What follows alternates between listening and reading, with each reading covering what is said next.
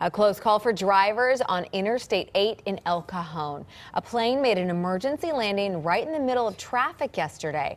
A student pilot was at the controls when the Piper aircraft suddenly had engine trouble. Now, the instructor took over when it was obvious they couldn't make it back to Gillespie Field. He was able to land it safely on the freeway. You can see it right there.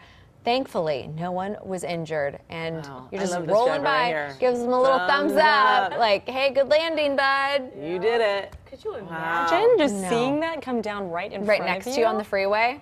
Oh my God, I would have a heart attack. Yeah, he lands safely and I crash. Right, yeah, exactly, exactly. So scared for them. Thank goodness that they're all safe. Yeah.